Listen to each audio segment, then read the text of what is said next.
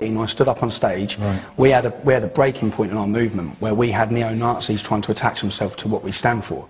So I took the opportunity to stand on stage, call them out, name them. When I got off stage, I was confronted by people wearing Combat 18 t-shirts, at which point I headbutted him. Because he was Sikh Highland and shouting abuse. And then when I got back to the coach, I was confronted by another 30 Nazis. I get many death threats on a weekly basis by Nazis. We've done more to confront Nazism and Islamism. So are you an anti-Nazi movement? I am, yeah, we are. Yeah. And Islamism and Nazism are opposite sides of the same coin. I've grown up in Luton. Some of the best people I've met through growing up are Muslim. Some of my mates are Muslim. You had Butch Vassell on this show last week. I was out with his son on Thursday night, okay? I don't hate all Muslims.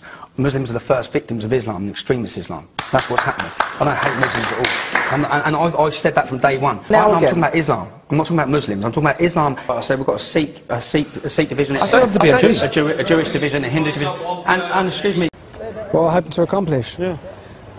I was hoping to wake up the major three parties to realising the anger, the fear, and that's what people say. We do all this out of hatred. We don't do any of this out of hatred. We do it out of love for our culture, love for Christianity, love for our kids' futures. Critics say that you're a bunch of hooligans and that's about it. Well, how do you respond to that?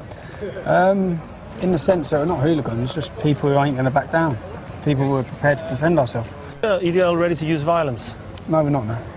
There has been examples of violent things happening at demonstrations. There was a shop in Leicester that was attacked. Yeah, one shop. And also balls thrown at police vans, injured police officers. Yeah. What do you? I mean, you as the leader.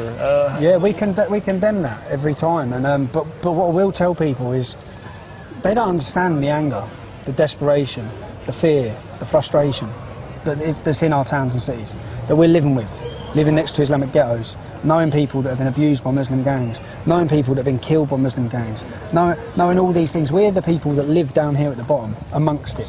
So when those people go on the street, every so often there's going to be an explosion of frustration. EDL is being accused of being racist. How do you stand on that? I ask, what race is Islam? What race are Muslims? We're here to combat a fascist ideology.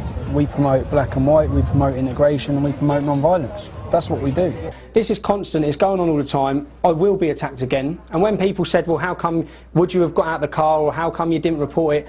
I have to have the mindset that I'm going to continue walking through Luton. I haven't got no paid bodyguards or protection as yet, so I have to walk through my hometown. So I have to be of the mindset, if I run once, I'll be running for the next 20 years. So I'm not running, and I will continue to walk through, and if anyone wants to try and attack me, I'll defend myself. And that's the mindset I've had to take. It's either that or pack my bags and leave Luton, which is what the police have sat me and my family down. They've given us official Wasman warnings saying that our advice to you and your family is to leave Luton, leave for the foreseeable future, take your children with you, do not come back to this town, because we cannot guarantee your safety. Now, after being told that, I've had to make the decision of what do I do? Do I go into hiding? Do I allow them to intimidate me into silence and scare my family? So I've took the instance that I'm not going to go into hiding. I'm not going to be silenced. I'm going to continue coming out and exposing the truth about Islam and standing up for my community, which is what I've done. So, group, they call themselves North West Infidels. They're a group of backward, inbred, Nazi sympathising scum who we have kicked out of our organisation. I'm not going to even sit on the fence on this one. They're backward. They hate anything that moves that's not white. It's quite comical. They're pathetic. They can't even see their own faults. But they were kicked out of our organisation probably a year ago. What they were doing, they were jumping on the back of our organisation, but not actually giving us any reason to publicly kick them out. When we got the chance, we come out, we said this is who they are, we exposed them at a demonstration, and we forcefully removed them. They have now dedicated their time and their life to going against me, because the path they wanted to the English Defence League to go down was a similar path to the backward National Front. An ideology which is identical to Islamism. It's just opposite sides of the same coin. We're not going to be hypocrites and allow that to flourish. We will combat Islamism, we will combat Nazism. I hate Nazis as much as I hate Islamists.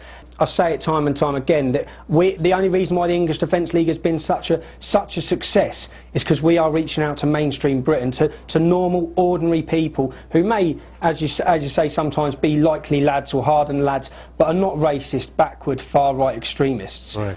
Which is what these groups are, who thankfully we've managed to have. I think the movement was a breaking point probably a year ago, right, with all these groups jumping on the back, and then it had to come to a head. It come to a head at our Blackburn demonstration. Okay. We kicked them out, we got rid of them, and now I'm a #1 target for him. Arrested. Let's not listen to what Darryl Hobson says. Let's listen to what let's listen to what this psychopath says in his manifesto. In his manifesto, he states that we have non-white members, and he is ideologically so far apart from us. He calls us naive fools. The media are not reporting this. Our relationship with this man is completely opposite. We encourage integration. This isn't quotes. This is from his manifesto, not media, not Darryl Hobson. This is from the man himself. The EDL harshly condemns any movement that uses terror as a tool, such as mine. This is why we view the EDL as naive fools. The EDL is a democratic movement. They still believe that the democratic system can solve British problems.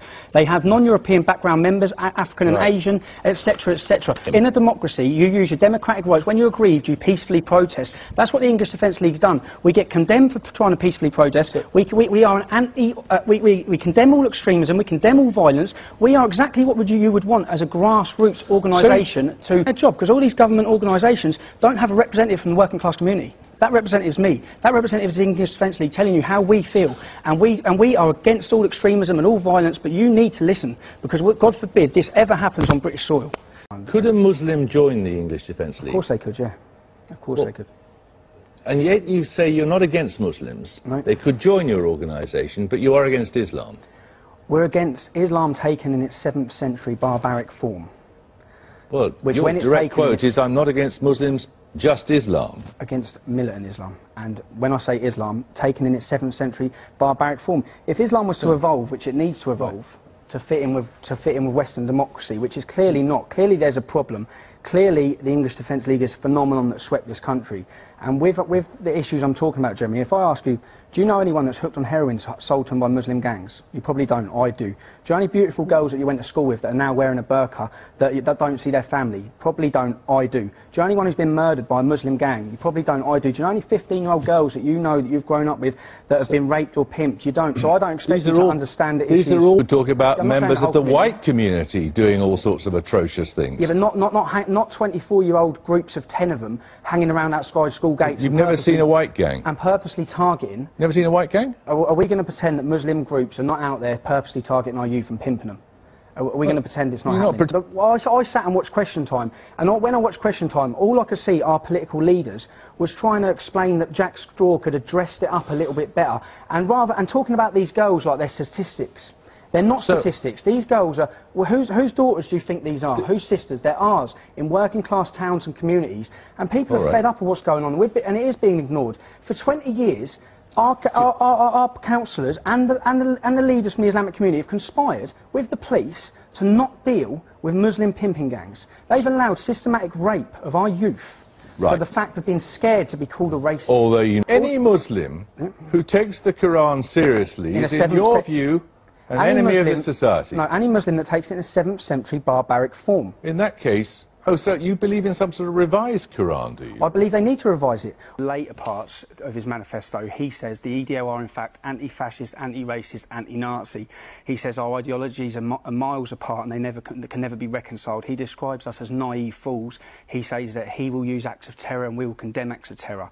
We are anti-fascist. We condemn all violence. Our prayers and sympathies with the victim of what this horrible monster has done. Front page of the Mail. This debate is being had. We don't need the English Defence League to force it. Not being had, because as soon as anyone tries to comment about it, you're an extremist. The English Defence League's not extremist. But the Daily Mail, that's a reasonable news story. People are calling us extremists. We condemn all violence. There's nothing extreme about us. You just introduced us as far right. Yeah. What sort of far right organisation has a Jewish division, a lesbian and gay division, a Sikh division, a Hindu division? Yeah. There's nothing far right about our organisation. Yeah. We are against the spread of Islamism. This is a serious threat to our nation. It's a serious threat to our kids' futures. And as soon as you say anything, you're suppressed and you're beaten down with a racist stick. But at the end of the day, there's an undercurrent of anger and frustration. It needs to be spoke about. You need to give a platform. They're trying to take our democratic rights to even protest over these issues away. And all we want to do is express how we're feeling and how worried and scared we are in our communities by the problems that Islam's causing. So people need to realise the frustration, the anger, the alienation to us in our own towns and communities in the problems with Islam. And you can't suppress it. You need to give a platform to it so people feel that they can express themselves without this racist tag, automatic racist tag. I'm not a racist. I'm not fascist in any sort of way. I hate racism and fascism. Islamism and Nazism are opposite sides of the same coin. We're marching in Tower Hamlets on the 3rd of September, and I believe the Home Secretary will ban it. She's banned 3 of our demonstrations. They have never banned an Islamic organisation's rallies or demonstrations, no matter how extreme. They can burn poppies, they can attack our troops, do what they want. There's a 2-tier system across this country, one rule for them, another rule for us. It needs to change. Many of these politicians don't understand what we're talking about because they don't live at the bottom. They don't live in these working class communities. We're affected by it on a daily basis. And as soon as you try and talk up about it or even have a discussion about it, you're beaten down with this racist tag, this far right. Anyone that calls us far right, there's nothing far right about the English Defence League at all. We're not a far right organisation. We have a Sikh division, we have a Jewish division, we have a lesbian and gay division. There's nothing far right about us, and that's a tactic used in order to stifle the debate, in order to stifle and silence what we're saying. Let's just discriminate, let's just label them all as far right extremists. And that's what they're doing to us. That's what anyone that's found with any racist views which don't fit our agenda and fit what we stand for, they're kicked out immediately. Which is, you find racists in the Labour Party, you find racists in the police force. Don't get me wrong, there probably are some racists within the English Defence League, but when they raise their head, they're kicked straight out. How many female middle-aged school teachers are going to come out on the street and oppose militant Islam when we all know the consequences? It's a violent reaction. You're not going to get many. So the people that were willing to step forward and take to the streets were the brave people, the fearless people, the people who are of the mindset, we're not backing down. You're not beating us off the streets and you're not beating us into silence. Now, if that stereotypically comes across as a so-called football hooligan, which basically means you're a young lad who's not going to be prepared to back down, that's all we are. It's like myself, I don't claim to sit here and polish my halo. I'm a likely lad. I haven't been an angel, I never will be an angel, but at the same time, we're standing up for what's right. And I believe that the people that we're attracting, when you say that, even like myself, the upbringing we've had and what we've seen in towns and cities like Luton, it gives us more of a qualification to explain the problems around Islam than someone who's gone to a university and read about it in a book. I'm from Luton. Some of the best people I've met growing up are Muslim. Some of my good friends growing up have been Muslim. Our problem is with aspects and certain parts of the ideology of Islam, and certain parts of it need highlighting how backward and deranged certain parts of it are. And with fascism and Islamofascism, which is exactly what it is. Islam is a fascist ideology that's masquerading as a religion, but at the same time we do recognise there are some great Muslims out there, and what we would like to see is, I keep asking myself, when will Muslims take to the streets against their fellow Muslims that are bringing their religion into disrepute? Because we're not seeing it. All we ever see is them take to the streets against us when we're trying to talk out against these issues.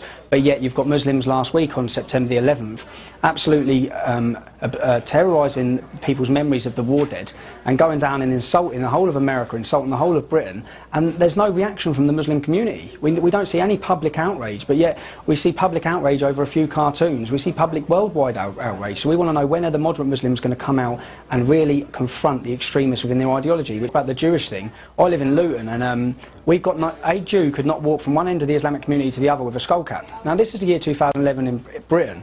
That's not on. I saw some Orthodox Jews, this was about 4 or 5 years ago, and I saw about 6 police officers around them, and they were walking with them, and I thought, I wonder what was going on there. And then it clicked. They're getting a police escort to be able to walk down the street in Luton. And that's shocking. I'll be the first. I say it to the English Defence League all the time. We have to point out you have to be there balanced. are some great Muslims, yeah? All right? But and that's nice to hear you say, because I've never heard you say that. I say it in every interview I do, and I think but they don't play it. You're very... You won't play it. The thing that people don't think you're this evil moron. You're not an angel by any stretch of the imagination. And that's the main thing I always say is I'm not an angel. I don't claim to be sitting there polishing my halo. I'm a normal lad who's from Luton. And I love Luton, and I want what's best for Luton. And I'm sorry, but the complete spread of Islamism across this town is not good for it. You agree in Sharia law? Yeah, 100%. Do you agree in Sharia law 100%? Absolutely 100%. So you agree in the cutting off of hands? Only if it's absolutely okay, necessary. so you agree in older men sleeping with younger children, having sexual intercourse? No, I agree with men sleeping with women that are old 9 years old. Old enough. 10 years old. 11 years. That's the Sharia law, bro. 11 years old. That's Sharia law. If the woman is... That's Sharia law. If the woman's bleeding... if the woman's bleeding, she's 11 years old, you can have sex with her. But is your goal in modern Britain to emulate the Prophet Muhammad? My personal goal is to follow the Prophet Muhammad sallallahu alaihi wasallam. Precisely, there you go. That which is correct. What's your goal? What do you want to achieve? I want peace, but we haven't got it, bro. Yeah. If all Muslims think like you and want Sharia law, this is not going to work. We want Sharia law that is correct, that's applied with wisdom, by people with knowledge. be a really nice bloke here and we can agree all we want here, but when you say, do you want Sharia law, he says, yeah. For me, that's the end of the conversation. You can't close your ears after that. Because where are you going to go? No, it's his belief. Yeah. No, it's his belief. What I'm saying is, that's never going to work. You'd walk away from that saying he was a really nice, moderate Muslim. But I think he was. Yeah, but he still wants Sharia law. But he's not imposing it on anyone. But he will when there's enough of them.